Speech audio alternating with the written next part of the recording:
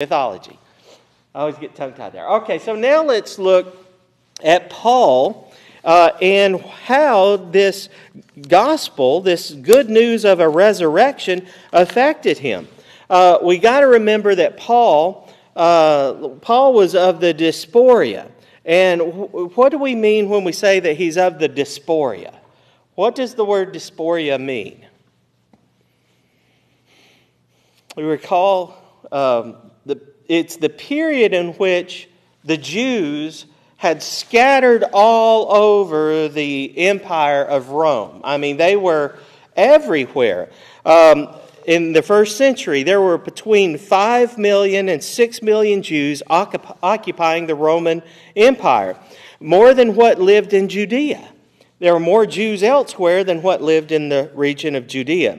And the Jews made up more than 10% of most of the major cities. So you can see how important they were and how already imbibed they become within the culture of Rome. In Alexandria, there were 180 Jewish citizens and slaves of more than 50,000 in Rome. And the Jews were scattered thick throughout the empire. While most would prefer to stay near the temple, especially those who had a strong conviction regarding the rituals and the scholarly schools of learning, there were many cultural centers among the cities where the Jews could attend and receive excellent instruction and development without being close to the temple itself. And such was the case of Paul. Paul was instructed under Gamaliel. And so you have to ask, well, where was Gamaliel's school? Gamaliel was based in Jerusalem, being a member of the Sanhedrin, and is highly likely that he could easily make his way to the city where Paul was from, which was Tarsus, and so elaborate through the elaborate travel system that was in place at the time. They were free to move about the empire in a network of commercial and familiar roads and educational opportunities afforded such a rich and diverse culture. And we know that the Pharisees were active missionaries that would go throughout the Roman Empire. Even Jesus would say in Matthew 23:15 that they would travel over land and sea to do what? To make a convert. So we know that the Pharisees were very mission-minded, and they would travel over land and sea just to make a convert to their religion. There's no reason to think that Paul would not have received a full Pharisaical training in Tarsus or later in Damascus, not the center of Jerusalem where all of the other stuff was going on. And there's no reason to think that Paul's view of Jerusalem, that the temple would be central to his views and culture and the gospel he would preach. It was more consistent under Paul's cultural circumstances to see his writings having the resurrected centrality rather than a Jerusalem judgment focus. And so when Paul became a Christian, it was all about the resurrection of Christ, which wasn't Jerusalem-centered. And that's a big point because Christians were embarking on the resurrection of Christ, not on the destruction of Jerusalem, which was gone, you see, or would be gone at the fall of Jerusalem in 70 A.D. And so the idea here is that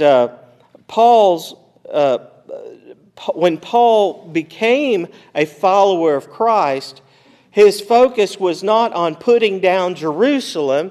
His focus was completely on Christ. God was going to take care of Jerusalem, and he was going to continue to preach Christ.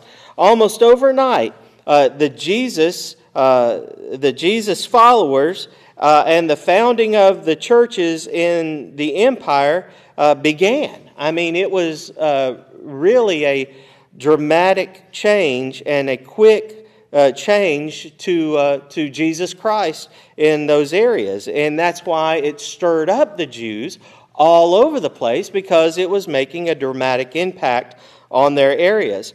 It had reached Paul's area almost as quickly as it had Jerusalem. Otherwise, Paul could not have persecuted them in different places and then end up being joined to them in another. You see, he was persecuting them one place, and then when he's on his way to another place, he's converted to them. And then he finds himself going into all these other cities fairly quickly. I mean, it's a busy time and ways to get around. And it's clear that Paul had no authoritative power to persecute the Christians as a Roman citizen. Paul says that he was far ahead of his Jews in his zeal. And so basically, Paul was one who took it upon himself to be the leader of the persecution of the Jews. And that's the reason why he was a focal point for them. I'm sure there were others that would go around and do that, but he says that his zeal as a Jew was far surpassing of all the others. And that would account for the reason why he was so against the Christians. What he would use what means he had to remove them, which meant any authority he had to be connected with throwing them out of the assemblies where the Jews met for instruction, learning, and worship. And this also gives us insight as to how the Jewish Christians were spreading the message of the resurrection, and how further Christian instruction was being spread so rapidly. How was it being spread? It was being spread through the Jewish meetings. And so Paul had to have, or Saul at the time, had to have the authority to go into these places and uproot them and toss them out.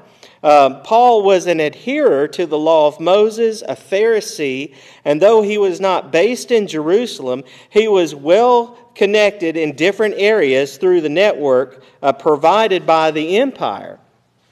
So that the centrality of his power and authority did not derive and was not derived on a Jerusalem central view that would permeate his gospel, but what does permeate it is that he claimed that he had an encounter with Christ, the risen Lord. And so the point there being is that Paul did not just wait for somebody to ask him to go persecute the Christians. He was fully engaged, leader of this movement, and then these Sanhedrin and the Jewish leaders would actually give Paul the letters to go and persecute somewhere else, or invite him to go and persecute somewhere else.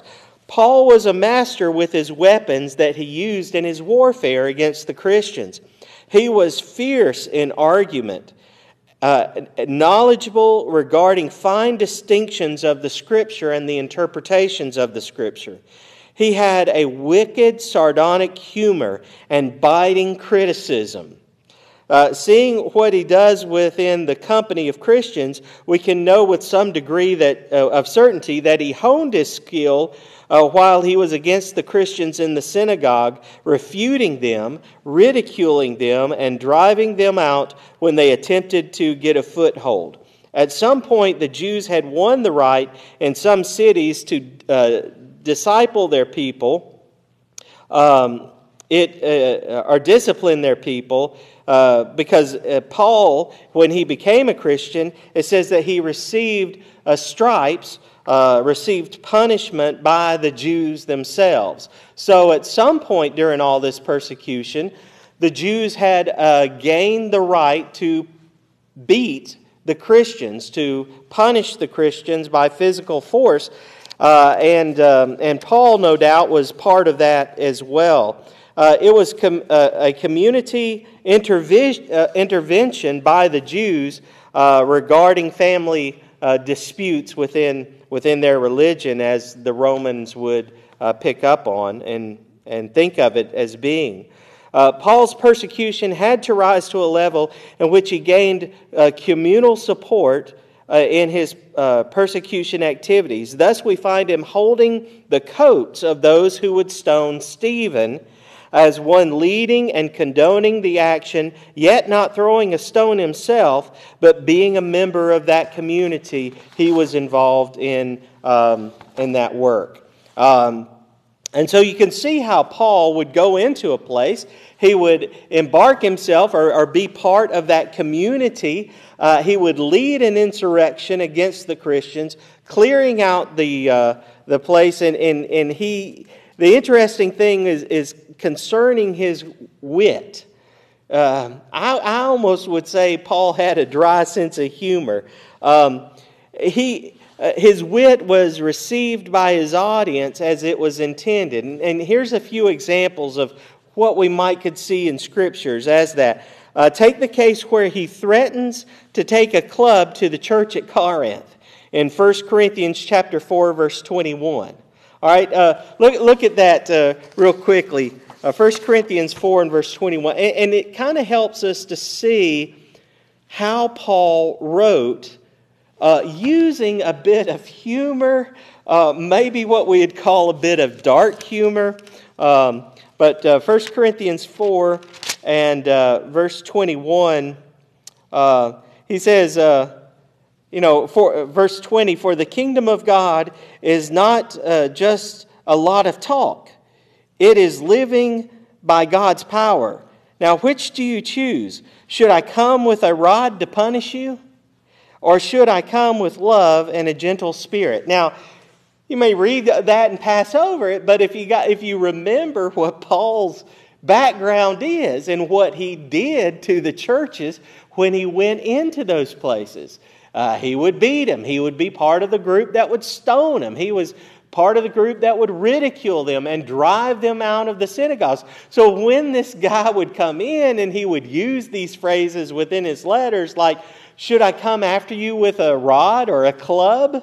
Or would you rather me come after you with love?"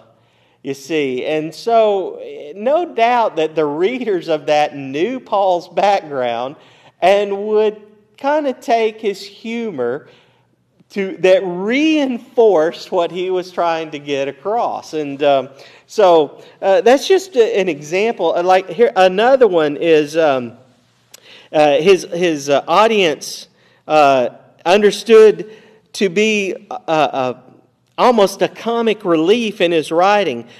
He provoked by the people in Corinth who had called him weak. You know, the church at Corinth was calling him, "Oh, he's a weak individual," and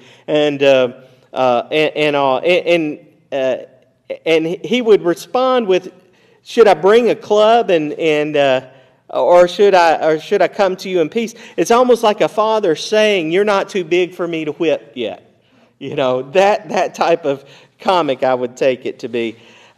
His real weapon was always language, to which his audience responded with acknowledgement and would transform and would be transformative just by his words. They understood his poignant humor by an acknowledgement found in Paul's second letter response, where he had wounded them with just the letter. In 2 Corinthians chapter 7 and verse 8, he refers to, he says, "I wounded you with my writings, but I'm glad I did because it produced repentance." And so coming from an individual who had a physical presence among them and the persecution among the church, that was poignant to them. They would understand what he's saying to them, and it would become more of a tenderness within his writing and how he could move them with his words. Because, I mean, if you had someone like that who had been transformed from a person who would come and persecute you and may have drug one of your family members out of the house or out of the synagogue and placed in prison, and standing there being part of a group that had been stoned, when now you see such a transformation in his life, you would see more of a tender response when he would pull words into the conversation from his past life. And I think that he did that on quite a number of occasions. And so Paul's major persecution focused on what he believed to be that was false at the time he was a Pharisee among Pharisees. And he had to study the claims well before he came to accept them to be true. But what was the object of his focus? It was not the Christians speaking against the Jewish rituals, like the necessity of circumcision, though at some point that would be a point of conflict once they followed the truth to its natural inference. There was those types of things that they would have to make a stance on regarding the Jewish rituals. But that wasn't the point that really lit Saul on fire. It would be the very claim that there was a resurrected Lord. At this point, it was central to the proclamation of the message that was being delivered by those who had witnessed Jesus being resurrected from the dead, and seeing him ascend to the heavens. The first believers were circumcised people who had been observing the law. And yet here comes Christ in the witnesses of his resurrection and his ascension to heaven. That would be the initial persecution point that Paul would raise and go after them on. The initial difference from other Jews was a central demand in their proclamation of the resurrected and crucified man.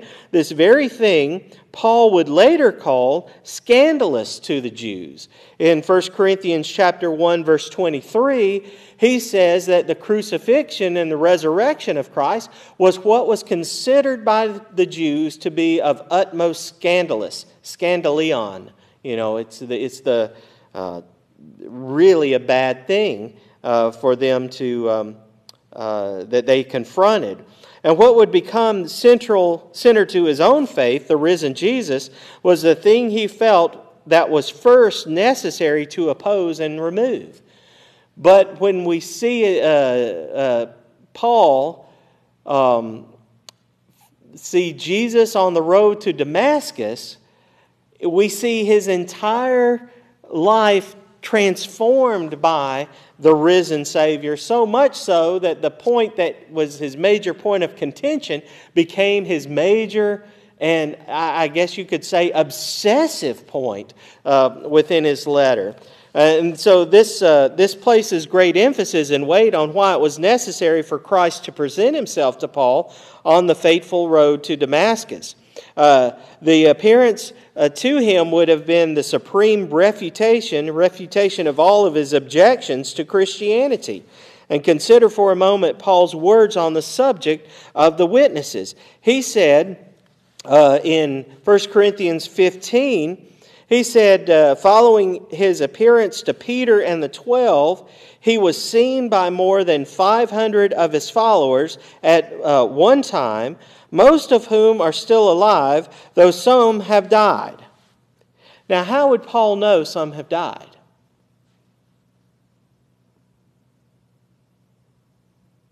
How would Paul know that some had died?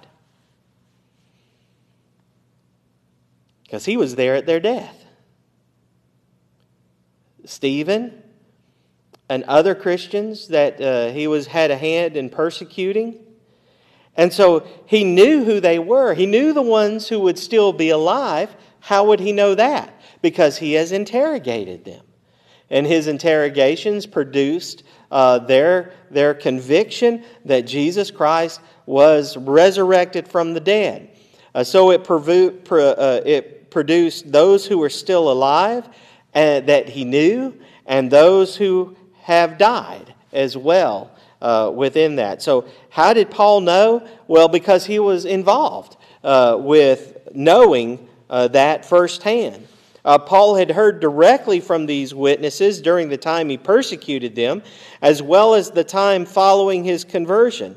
This would be the case because he knew some had died and some were still living at the time he wrote the letter. If Paul knew a great deal about the life of Jesus, he does not share it with us in his writings. There's little, if any, reference to the life of Jesus prior to his crucifixion in Paul's writings, other than the acknowledgement that he did live and generalities about being a good and godly man. And it's true that the letters are not expositions of the meaning of Jesus' life. The letters addressing specific problems, and he uses material from Christ's life only when necessary, and he quotes and paraphrases on occasion what others have said to him. And so Paul's words are not completely the same as you read in other writings, but they are very similar, which tells us that they are from Paul's own understanding of what had occurred. But when it came to things in which he had personal knowledge and witnessed for himself, he speaks with clarity and with detail, almost in overkill fashion. He goes on at length to leave no doubt of what he presents directly from himself with no clouded or concealed language. And this is important, and you almost would say that Paul might have been a little OCD on these facts in which he personally was engaged in and gave in great detail and defense for his position. There's no hidden meaning or mystical hidden meaning within his words. In fact, Paul is clear to say that he purposefully writing without hidden or secretive language, where he says in Ephesians chapter 3 and verse 4, whereby when you read, you may understand my knowledge in the mystery of Christ. He doesn't want anybody to be left unclear about what he's saying.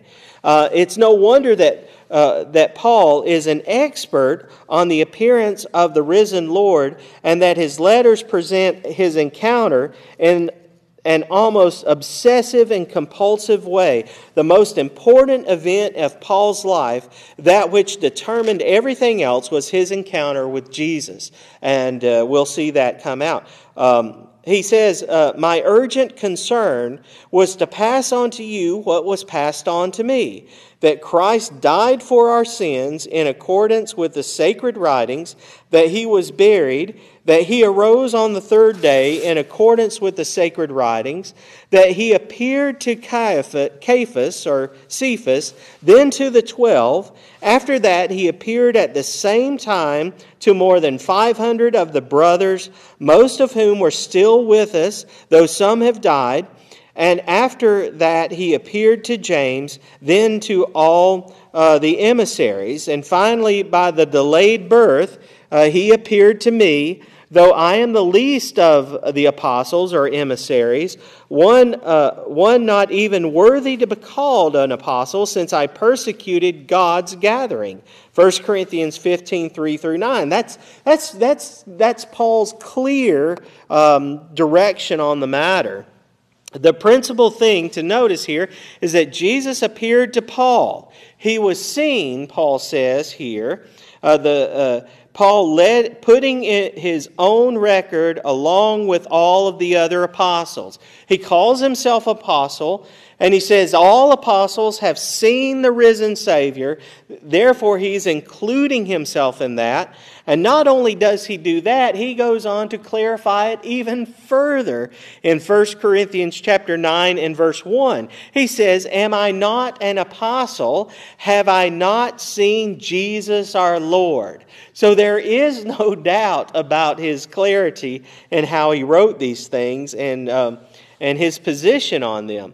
That is why he can report that he had his calling as an apostle to the nations directly from Jesus. I, Paul, made an apostle, not in a human way or by any man, but through Jesus, Messiah, and his Father, God, who raised him from the dead, Galatians 1 and verse 1. All the large company of witnesses to the resurrection, only Paul has described as much as possible what the resurrection is like. The others' the other writers' remarks are less clear and almost elusive, or had an uncanny experience with their encounters. For instance, when they first saw Jesus in the Gospels, they didn't recognize him. He seemed to be paradoxically eating food with them on the seashore, yet ghostly when he would glide through doors and things like that. He would appear as an ordinary gardener, an ordinary traveler, yet transfigured. Paul, who knows what he's talking about, says the risen body does not fit any of our expectations. So his description of the resurrection of Christ is in greater detail and greater clarity than what was previously given by any of the writers. Somebody will ask, Paul writes, in what way are the dead raised? And in what kind of body do they fare? Don't be a fool, he says. Even a seed, sows, does not come to life until it dies. And what you sow is not the plant it will become. It is a mere seed of wheat, perhaps, or some other grain. God gives it the plant as He decreed, a different plant according to what the seed is sown. And all flesh is not the same, but that of humans, or that of beasts, or that of birds, or that of fish. There, moreover, are heavenly bodies and earthly bodies. And the splendor of the heavenly bodies is one thing, and the splendor of the earthly bodies is another. There is one splendor for the sun, and another for the moon, and another for the stars, since star from star differs in splendor. That is how it is with the resurrection of the dead. Sown in disintegration, raised in integrity. Sowed in disgrace, it is raised in splendor. Sown in frailty and raised in strength. What is sown in a sensate body is raised in a spiritual body. If there is a sensate body, or one that has the physical attributes, there's also a spiritual body, for it is written, the first man, Adam, became a living soul, but the last man, Adam, became a life-giving spirit. Yet the spirit comes not first, rather the flesh, or the sensate, is first, and then the spiritual. The first man came from the clay of the earth, the second man from heaven. As the first man was of the clay, so are the others clay-like. And as the last man was from heaven, so are all of his fellows heavenly.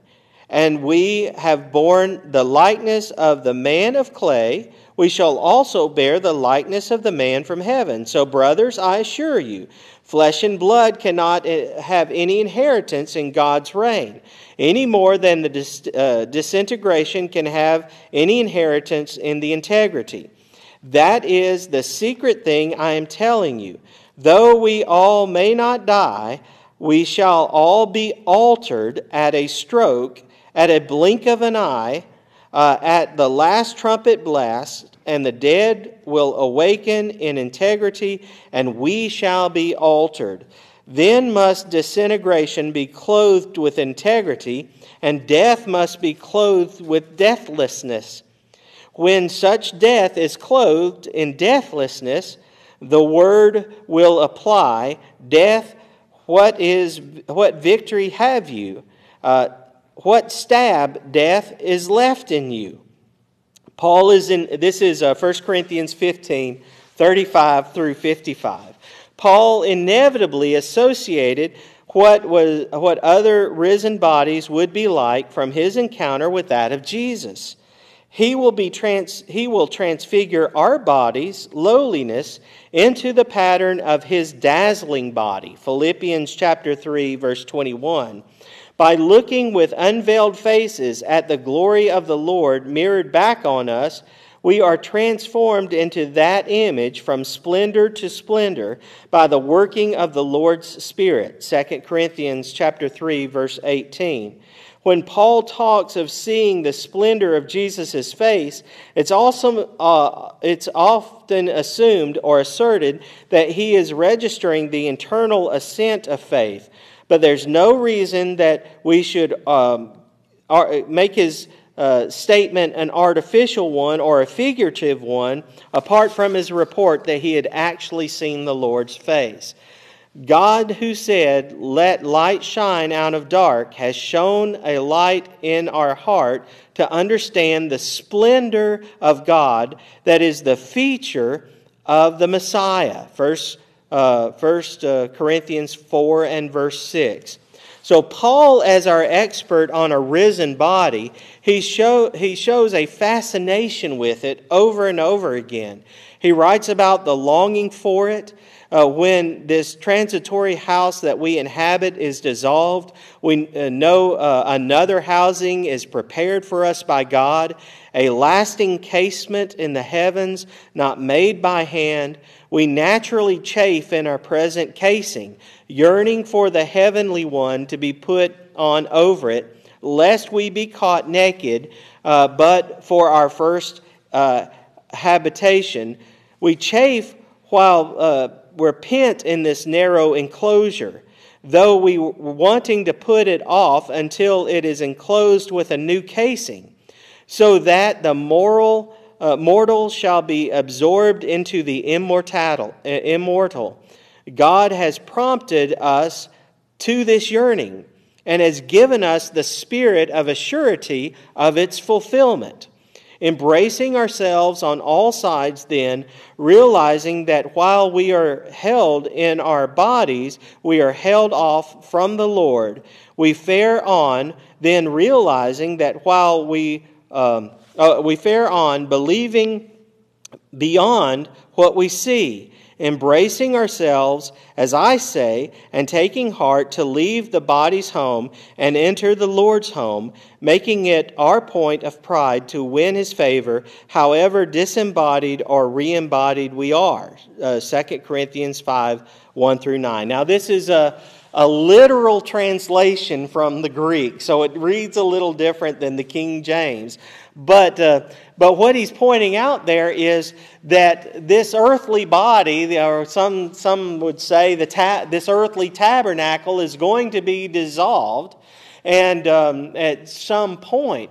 But he says the Spirit which God gives us is the down payment or the pledge that what He has promised will occur. And what does Paul know about the resurrection? Is that it is going to be a bodily resurrection, a body that's changed for heavenly dwelling that will last for eternity with no dissolvement of it or no decay of it.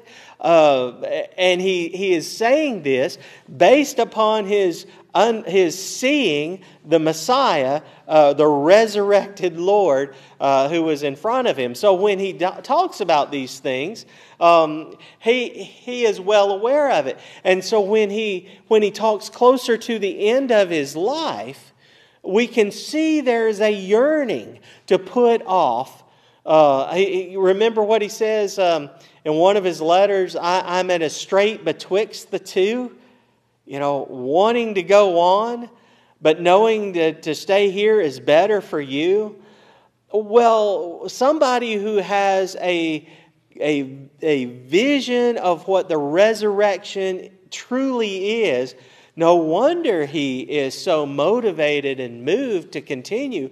And in fact, I would offer to us that is the transformation that took place in his heart. It's what made him the vision of the resurrected Messiah not only convinced him that Jesus was the resurrected Messiah and the one promised, but it also instilled in him a conviction that Jesus said, we're going to be like him in the end. And so I think that would be a prime motivating factor that Paul would hold on to, and the reason why he could endure such persecution of the world against him. Let me close with this. Let me go on down and pick up. This is like 6 pages of notes to get to with all of Paul's writings. Just to say that he was so close to this good news of the resurrection that he took it personal. It was personal to him. Him being part of the body of Christ became who he was. And so when he could say, I have been crucified with Christ, nevertheless I live, yet not Christ lives in me, and the life that I now live in this flesh, I live by the faith of the Son of God who loved me, and He gave Himself for me. He is now not speaking of just something that is separated from Him, something that He saw, he was convinced by witnessing.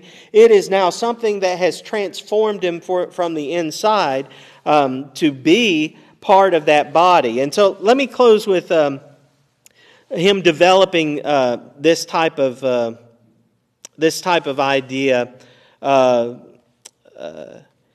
when he would say, of course, Galatians 2:20, I no longer live; it's Christ who lives in me. It is the Messiah that I take pride for service to God, though I dare not say this is anything but Jesus Himself working through me to bring the nations to His service. Romans 15:17 through 18. I made up my mind not to display any learning to you, only Jesus and Him as being crucified. 1 Corinthians 2 and verse 2. Be imitators of me as I am of Christ. 1 Corinthians 11 and verse 1. And in Galatians 6 verse 17, I bear on my body Jesus' wounds. That's how close he was to the resurrected Lord. Paul's identification with Jesus was a personal matter, and it was what he saw as the essence of believing in Christ. It's what made them holy.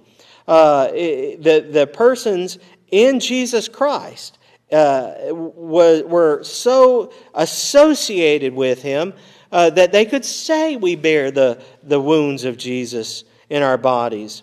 And how did he get that? Baptism had incorporated in them the messianic fulfillment of all that was about the resurrection. We are buried with Him by baptism into His death, so that just as the Messiah rose from the dead to the splendor of His Father, we should fare forward in a life entirely new. Romans 6, 3 through 4. Anyone in the Messiah is a new order of being. The ancient things have passed away, and see, the new ones begin. 2 Corinthians 5, verse 17. In Paul's dizzying early days of communication with Jesus, he had to reconcile his earlier devotion to the Jewish law with his experience of the risen Jesus. And he came to recognize the fulfillment of all that was said in the old was found in Jesus Christ. And so that was the transformative power of the resurrection that it had on Paul and his life. And so I just encourage us that, in the days that we live in today and the difficulties that we have and we go through, Paul would also remind us that Christ knows these things. He suffered for us. And as we suffer as a Christian, Christ is not turning His back on us. He is there with us, and He is supporting us through every event. And how do we know this? Because He went to the cross, He suffered the death on our behalf, and then He was resurrected. Well, if we are suffering on the behalf of Christ, and we have died to the world, then we know just as assuredly as Jesus was resurrected from the dead, we will also share in that resurrection of life, in the splendor of that new world of heaven for eternity. And so we should never give up. And so I love reading Paul's words when he talks about the resurrection, because I can't get enough of that, and that's words of encouragement for us all. And that's the good news I think that the world needs to hear more of today. So we'll close with that. That's a good stopping place. But just go through read Paul's letters and see how many times he talks about the resurrection, and how clear he makes it within his writings. It's very encouraging and uplifting. So we'll stop there. Thanks.